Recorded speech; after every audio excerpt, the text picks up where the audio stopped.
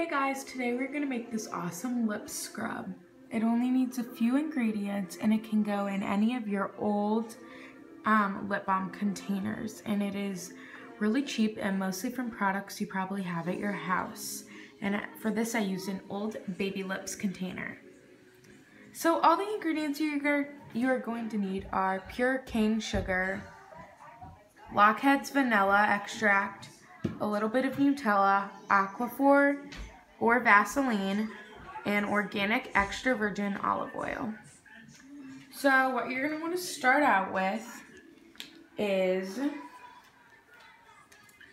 1 tablespoon of cane sugar, 1/4 a teaspoon of vanilla extract, 1/4 a teaspoon of Nutella,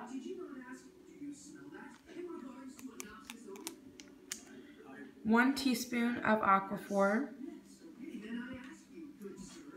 and 1 teaspoon of olive oil.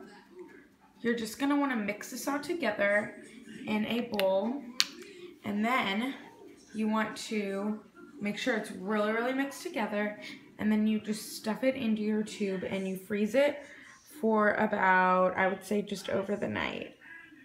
So this is what it looks like. It's brown and it actually smells really good. It smells just like you're making a cake in your house, and it does have that Nutella and vanilla extract, so it makes it smell really sweet and sugary. So I highly recommend. It's just a normal sugar scrub, and it looks really cute in the pink Baby Lips container. So I highly recommend, and if you guys do this DIY, please Instagram it to me. Thanks, bye.